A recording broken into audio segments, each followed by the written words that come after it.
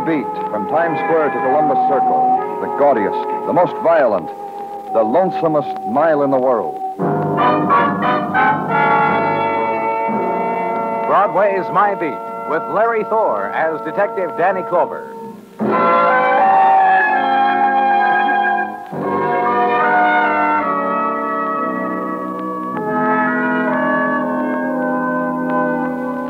The time comes to Broadway when summer is an early evening. The winds of twilight begin their drifting, and in their wake, the leading edge of night. The laughter begins to bubble in the heat-heavy corridors, and when laughter is to a boil, doors are opened onto the nighttime, and it spills and flows with the currents of this new darkness. And from somewhere a breeze, and the rocket and flare of light, green, blue, scarlet, splashing the faces and shoulders of women heading into nighttime. The Midway is opening now, so hurry, hurry, hurry. Tickets are being sold to Carnival. And in an office at headquarters, the listless ending to a day splattered with minor violences. The stapling together of quadruplicate reports on same. The drone of a fan whirring against the remaining wisps of a day's heat, and a detective talking into a phone. Then shifting it to his other hand, to his other ear, because it's moist with his sweat. Sure, Georgie. Well, we'll take care of it. Yeah. That was Georgie Beck. Same thing? Yeah, Georgie says being followed again. Georgie's in danger, he says. Georgie's upset. Pickpocket with a neurosis, Danny. It could ruin him in his business. If he calls once more, it'll ruin me and mine. Maybe he's not kidding, Muggavan. What's the matter? The heat got you, Danny? What are you saying? Maybe he's not kidding? First time Georgie called, we spent a man on him. Weeks we spent a man on him. All that was following Georgie was Georgie's own boozy breath. From Fleabag to bar and dance me around again, Georgie. Maybe whoever was following him spotted our man, laid out for a while. Now with our man off, Georgie, maybe he started again. I got a theory, too. You care to hear it? Sure. You won't laugh. Why should I? Because it's the end of a day and you're tired and I'm tired and I'm going to lay a cliche on you. Nothing's following Georgie the pickpocket. Nothing but his conscience. Nothing... I'll get him. Lieutenant Clover speaking. Maybe now you'll believe, Lieutenant. Maybe now when I'm hurt. Maybe now when I'm sliced Get up. the phone, Muggavan. Trace this. Tell me slow, Georgie. Tell me what's happened. I told you. Call. Georgie. Hello? Hello? Georgie? What about it, Muggavan? Missed it. So check records of the detective assigned to follow Georgie Beck. Georgie Beck, a month ago resident of a hotel on 45th Street off Broadway. Checked out July 5th and moved downtown. Georgie Beck, next resident of rooming house for transients. Checked out in a week. Moved further downtown. Georgie Beck, address Flap House, Bowery. Then assigned detective pulled off of assignment. So go to last known address. Ask a man who sits out front in a straw hat and no shirt. Get an answer. Georgie Beck left a week ago, friend. He went that away. Haven't seen him since. So leave there. Ride the squad car a couple of blocks east. Find a bar you're looking for. The beer mug painted on the window is of last year's paint and last year's beer. Only the price has been repainted, in accordance with the cost of living index as published by Bowery barkeepers. Go in. The man you're looking for has 3 neckties on, again. Hi, Benny. I don't want you sitting at my table, Danny. Oh, don't bother me today, Danny. You want a beer? I got one. Selling neckties again, Benny? Waiting for a buyer now named Gerson. He likes hand-painted ones with his name, like these. So I'm showing him in 3 colors. Gerson in blue, Gerson in pink, and Gerson... How about Georgie Beck? Where is he? You'll leave when my buyer comes? Gerson don't like law, Danny. He breaks out. He says it's mental. I'll see what I can do. Just tell me about Georgie Beck. You believe me if I say I ain't seen Georgie for a month? You've been away, or he? I sell cravats, Danny, from here for the last 6 weeks. I've been here. Georgie ain't. But the last time I saw him, you wouldn't know him. Oh? Yeah, dressed in a white tux jacket, black pants with silk stripes, and a maroon bow-type cravat. Georgie? Georgie Beck. Dressed up like a Roman candle. Dropped in to tell us one and all he was going to 4th of July party. And you know where? Grab underneath the table when I tell you. To the Vera Lane mansion. Little Georgie to a party on Park Avenue, where all the rocks are. That sparkle. Say, help me. That's what Georgie said where he was going.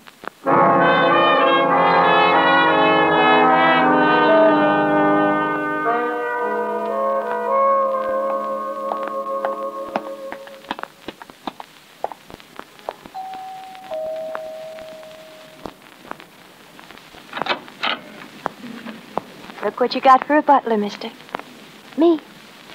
Dressed like this. I'm from the police, Danny Clover. Dressed like this by a Frenchman who thought it suitable to an August night on Park Avenue. Mrs. Vera Lane. Is she here? Mother? My mother? Vera is what took you from whatever you were doing and brought you here? Just tell me. In our garden, there is a pool. In the pool, there is goldfish. By the side of the pool, there is a woman with a crystal glass of black velvet in one hand and a box of fish food in the other. That is my mother. You know black velvet? Take me to her, please. Black velvet is champagne and stout. Sometimes when the fishies are good, Mother lets them have a sip. Maybe they've been good tonight and you can watch them get loaded. Come on, I'll take you to my mother. Take a good look, Mr. Clover. Because when Mother dies and leaves this place to me, I'm going to die and leave this place for a museum. And through here, the garden, pool, and my mother. Come, Lorenzo. Come, baby. Swish up to the snack. Mother. Dear. Vera. Lorenzo's being naughty, Bobby. He won't eat. It's the way with goldfish turned drunkard. Vera, pay attention. There's a policeman at my side. He wants you. If you've come, young man, about the prowler, never mind. We haven't seen him for over a month. I came about a man named Georgie Beck. I reported the affair. I even went down to your jail to try to identify the prowler. Were you one of the officers who was so kind to me then? No. No. I can see you weren't. Not one of the kind ones. But then what can you possibly want of me now? You gave a party about a month ago, the 4th of July. A man named Georgie Beck was there. Was he, Bobby? Was there a man named Georgie Beck? I wouldn't know, Mother. It was your party. All I did was keep it gay. No. No, there was no Georgie Beck. I know no one by that name. Whom I don't know, I don't entertain. I was told he was here. He told his friends about how he was coming here. But who in the world is Georgie Beck? A pickpocket. A man who's been afraid for his life. A man who's been knifed and is lost somewhere in the city. A man we're looking for so we can help him. So we can arrest his assailant. A pickpocket? A thief? Yes.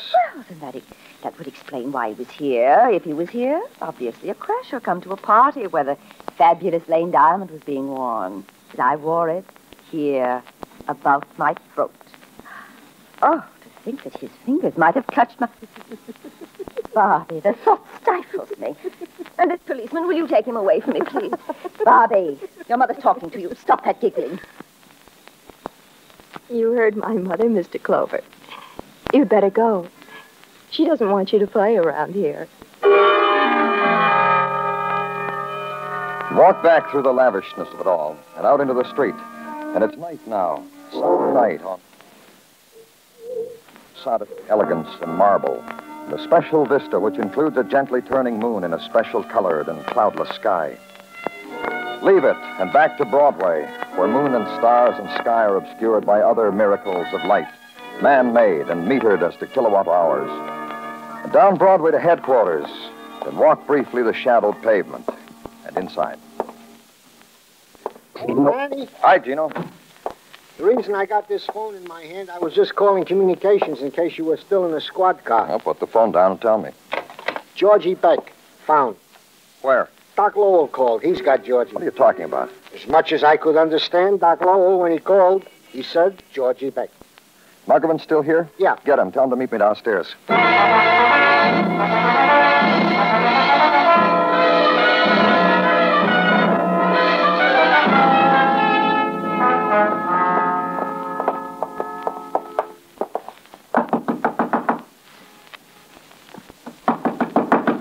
Lights on. Somebody's in there. Try it again. Let's go in, Muggerman. Yeah. There they are. Yeah, both of them flat on their face. Take the dock, Muggerman. Right. Come on, Doc. Get up. Rise and shine, Doc. Come on, come on. Lowell's drunk again, or still, or yet, or whatever you want to call him. Yeah. Georgie? Oh, dead, huh? Dead.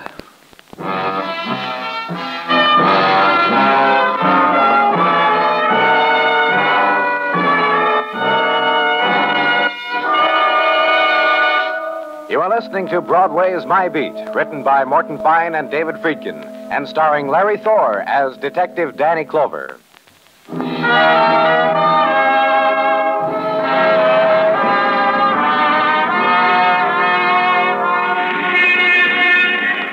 days are slow on Broadway now. It's summer, and the time clock people go home in sunshine. And twilight is an hour's time to make ready. The fast drink, the fast shower, the quick phone call is rockets of color and the sudden swift rush of riot. So grab a partner and hang on. Night dies quickly. Night was halfway done where I was. In the room downtown, in the quiet room at the end of a tenement corridor, death was. Come on, wake up. That's a boy. Okay, now on your feet, Doc. Wait a minute. Up, come on. And how are you this evening, Detective McGovern? And Lieutenant Clover. Your hand, please, Lieutenant. Danny. He's dead, Doc. I tried, Danny. I really did. Hey, Danny. Yeah? Hand me that bottle, please. We want to know what happened here, Doc. I need the bottle. Here. Thanks, Danny. Doesn't mean anything, Danny. Now and then I throw a half-full bottle of booze through the window. It's supposed to mean I'm not going to drink anymore. Come on, Lowell. Just tell us what happened, will you? I was looped when he came in. I couldn't help him. I tried. Funny. You remember when that happened before, Danny? When it got in the papers? Maybe you need a faucet in your face, Doc. Come on, we got work Leave to him do. alone. He's all right. Georgie Beck knocked on my door. He was bleeding. He said he walked 2 blocks like that. I don't see how he did it. I tried to help him. I guess once I was taught what to do, but I saw the blood and I just ran around the room trying to think what to do. I gotta lie down, Danny. Sure, go ahead. Muggavan. Yeah? You wait here until the wagon and technical comes. First thing in the morning, I want you to do something. What? It worries me why Georgie Beck was at that party. The Vera Lane job? Yeah. What makes you so sure he was there? Mother and daughter don't remember. Georgie had a formal outfit on the 4th of July. Get a guest list and check it down. Find out if and why Georgie was there. Okay. You going home? I've got a call to make first.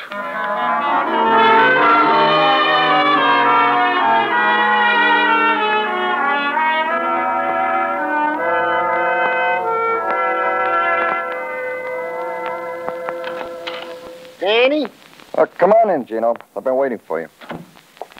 since your phone call, I've been helter-skelter gathering material, Danny. And I don't want to seem rude. About what? Well, could not this material gathering have waited until morning? Mrs. Tartaglia cannot see her way clear to take material gathering as an excuse for the empty pillow on the left side of the Tartaglia bed. I'll write you a note home, Gino. Now tell me what you've got for me. Merely what you asked. The record on Georgie Beck. Tell me about it. Roger. In December 1940, Georgie was apprehended in Times Square encumbered with 16 wallets, 15 of which were traced to squalling citizens, sentenced 3 to 5. In April 1946, Georgie was apprehended with 6 wallets. Only 6, Danny, since it was just 12 o'clock noon. No, just tell me about this year, Gino. Roger. This year, no arrests. He was a frequent passer through at our show-ups, his last appearance being at the early show-up on 23 June. And what else? The last entry into this file I was just in the process of typing up, Danny. After being a good boy for over a month, Georgie Beck was stabbed to death by assailant or assailants unknown. But go home, Gino. It'll wait till tomorrow. Home? You're a strange one. Huh? Yes, you are. Good night, Danny. Then, against the flow of an August night, walk the quiet streets of the city. And the time is for the looters of night. Somewhere a stockpile of illusion may have been left unguarded. Somewhere there must be a dream not yet dreamed. A whispering, uttered to no one else. A corner of an alley unoccupied. The trash can unsearched. Walk. And be conscious of the night pattern you fulfill. Drifter, straggler, searcher, derelict. And in the room, night ebbs, and in its wake, sleep. And on the wall of the room dances the image of a pickpocket in finery, sauntering through marble mansions.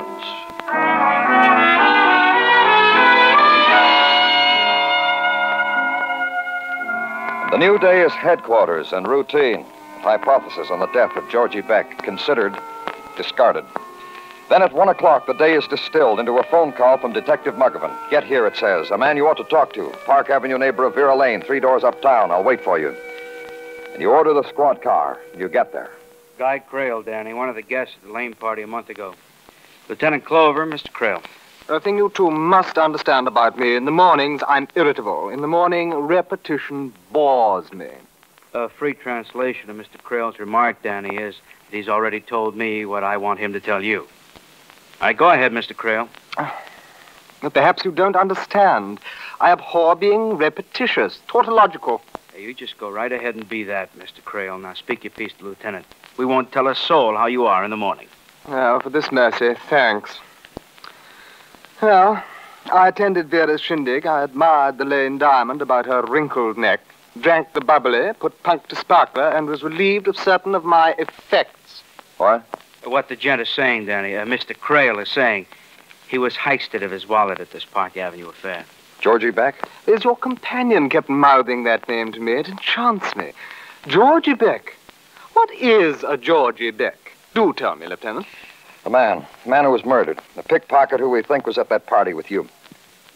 Why wasn't the theft reported, Mr. Crail? Well, I had the wish to, the desire to, but I'm a man of little spleen and no backbone. Also a man who must carry quite a bit of money with him. Why didn't you report the theft? Because I was persuaded by Vera to be civilized and make a game of it. Game. Amidst giggling and jollying and whoosh of Roman candles, we searched each other. The ladies, of course. And the men. Well, anyhow, we found my wallet on Johnny, who fled from our derision to some lair or other. Yeah, tell the Lieutenant about Johnny, Mr. Crail. You don't know Johnny? Johnny Munday? No, tell me. It will surprise me. Johnny Munday, juvenile delinquent at 14, criminal at 20. Oh, I do relish this account. Just tell me. Well, somehow Barbara, that would be Vera's offspring, somehow Barbara found this Johnny in her wanderings, imposed him on our circle, and one night announced to us her engagement to him. Miss Lane was in love with him? Oh, Barbie's emotions are a wilderness to me. Anyhow, if she had love for him, it must have died the night he thefted my wallet and fled. Well, now that you're completely destroyed, my We're morning... real sorry about that. Let's go, Muggavan.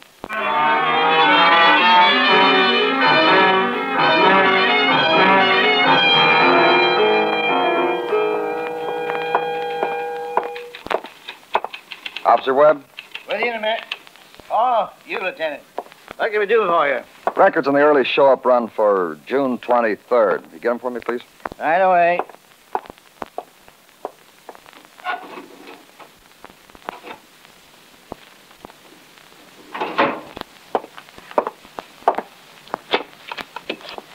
All yours, Lieutenant. A fine collection of pickpockets, prowlers, and sorted muggers. Thanks. Oh, sorry, I should have made it clearer. This isn't what I want. All you got to do is state your case, Lieutenant. Anything you want, we're here to cooperate. Well, I want a rundown on the people who attended the show-up, spectators, the people who came to identify the suspects. Oh, that's right here on the back of the file. This woman was at the show-up? Take away your finger a minute, Lieutenant. Can't make out... Vera Lane? That one? Mm-hmm. What's there on the record, Lieutenant? She was here.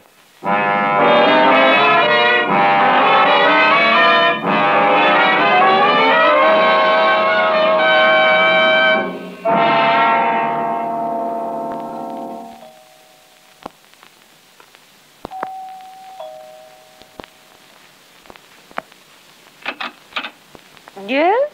Hello. I'm Lieutenant Clover. Don't you remember? Who?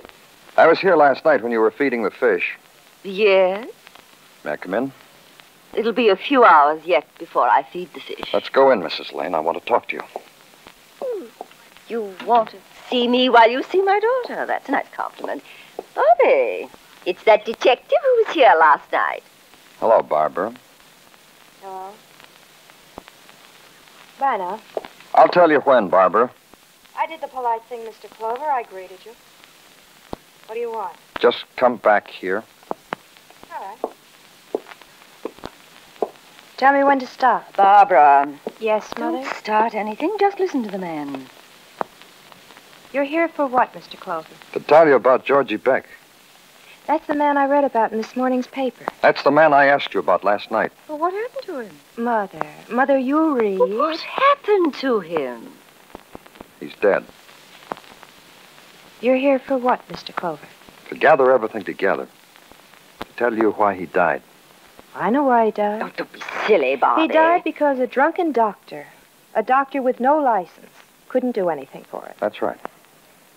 Goes a little further than that. Bobby. Now, don't get the vapors, Ma. Georgie Beck was a little man who thought someone was following. For a while, we put a man on it. Nothing happened. We dropped Georgie. Don't chew your lip, Mother. Just listen to the man. Learn a little. Well, I don't understand this. I don't understand why this man is And here. you don't understand me. Yes, that's right. We dropped Georgie, but then Georgie called. He said he'd been hurt. Then he, or someone else, hung up the phone.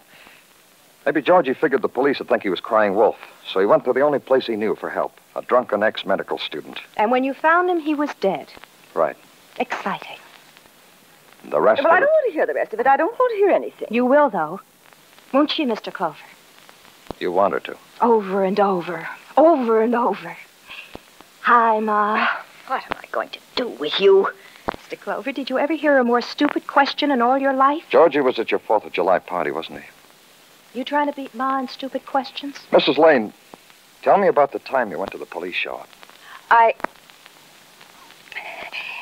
Barbara, you're a willful, spiteful girl. I know. I don't know whether you ever saw a prowler or not, Mrs. Lane. That's not important. What's important is that you were at the June 23rd show-up the same time Georgie was. And then all of a sudden, Georgie had formal clothes, went to your party, started living at a good hotel. Ma hired him. Didn't you, Ma? Mom, didn't you hire him? Yes, I did. I'm your mother, and I know what's best for you. She's my mother, and what's best for me is to hire a pickpocket. You know why she did that, Mr. Clover? I know. To pick a man's pocket and plant the wallet on a boy you were engaged to discredit him in front of your guests. To make him run away from me. Yes, I'm your mother. Oh, shut up! And you're my daughter, and you wanted to marry a boy like that, with a record. A criminal with a record. Who's going to marry me now, Mother? You killed Georgie Beck, didn't you, Barbara? After the party. After what happened... Don't tell him. Don't talk to him. After what happened, Johnny came back. Johnny Monday, Mr. Clover. My love. The boy I'm never going to marry. He came back. He called me the next morning, and I met him. You never knew that, Mother. No, I didn't. I don't know anything about you. I don't know what kind of child you are. I met Johnny, Mr. Clover. He told me he recognized that man at the party, that Georgie Beck. Knew what he was. He found him and followed him.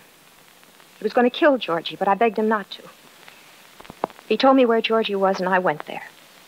But I saw a policeman. I waited a long time until there were no more policemen. And then I did what I had to. Why, Bobby? To get back at me? When I was leaving Georgie's room, Mr. Clover, he crawled over to the phone. He called someone, you, I guess. I watched him for a while, and I took the phone out of his hand and hung up. What happened to your fiancé? Where's Johnny now? I don't know. I gave him money and he went away. Of course he did. Why isn't he here now to help you? Like I am. I'll help you, Bobby. I know what to do. I'm your mother, and I know what's best for you. Sure. You'll be a great help. You wouldn't let me marry the boy I love. Well, lose a son, gain a murderess.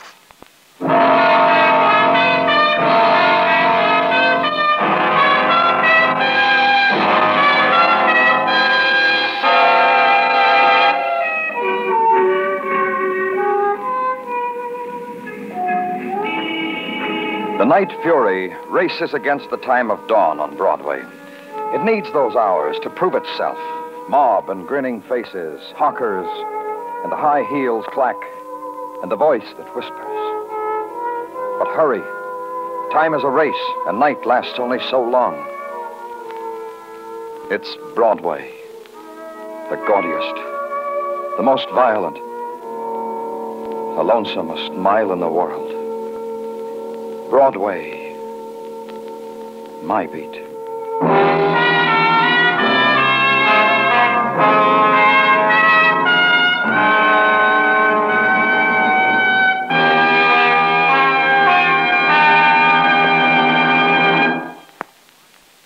Broadway's My Beat stars Larry Thor as Detective Danny Clover, with Charles Calvert as Tartaglia and Jack Crucian as Muggavan.